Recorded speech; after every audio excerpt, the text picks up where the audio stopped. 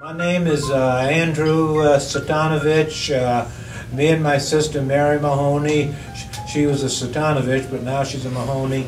And we purchased this place in March 1963, and we worked on it for about 14 months before we was able to open up in May '64. My sister Mary saw the potentials in it, so we figured we bought it, make a restaurant and lounge out of it.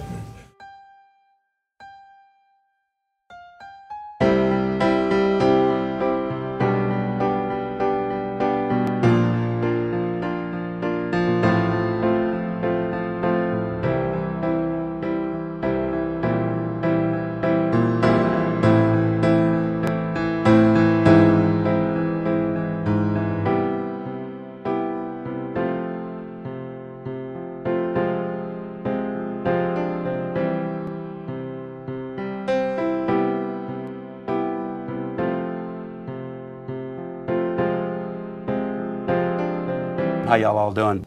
Bob Mahoney here. Nice to have y'all there. I guess what I'm going to do, I'm going to just talk about how we got into the restaurant business here some 44 years ago. Of course, I guess to take you back to my mother's upbringing, when she was 14 years old, her mentor was the local priest. His name was Father Mullen. And Father Mullen helped Mother with her homework. And that was the Catholic church down the street, St. Michael's Catholic Church. He helped Mother with her homework, and of course, as Mother grew, he also instilled on her the #1 publication in the world, and that was the New York Times magazine section.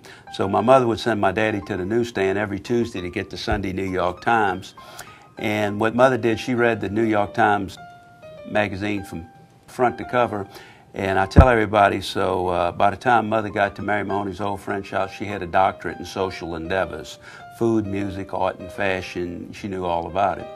Well, anyway, before she got into Mary Mahoney's restaurant, where Mother got her experience in the tourist industry, my dad was a night auditor at the Tivoli Hotel.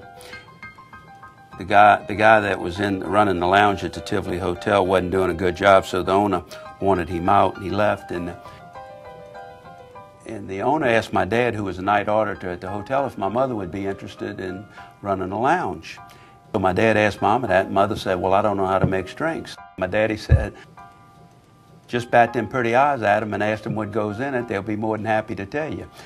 So my mother got in the lounge business probably in about around 1950, and she stayed in that lounge business for 11 years. I tell everybody, Mother was in marketing before marketing was ever a cliche.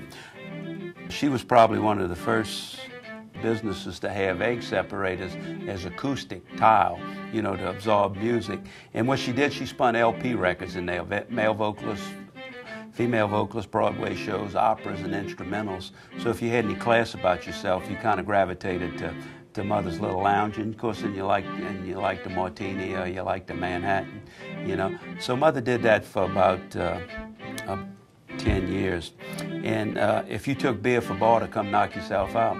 I was running the shrimp boat. My daddy gave me a shrimp boat, and I was running it for about 10 or 12 years.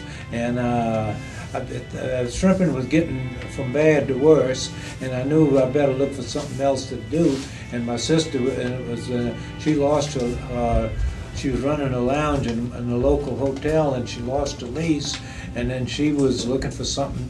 So that left both of us looking for something, and this house come up for sale, and so we grabbed it right away, and it had historical significance because it was one of the oldest houses in America.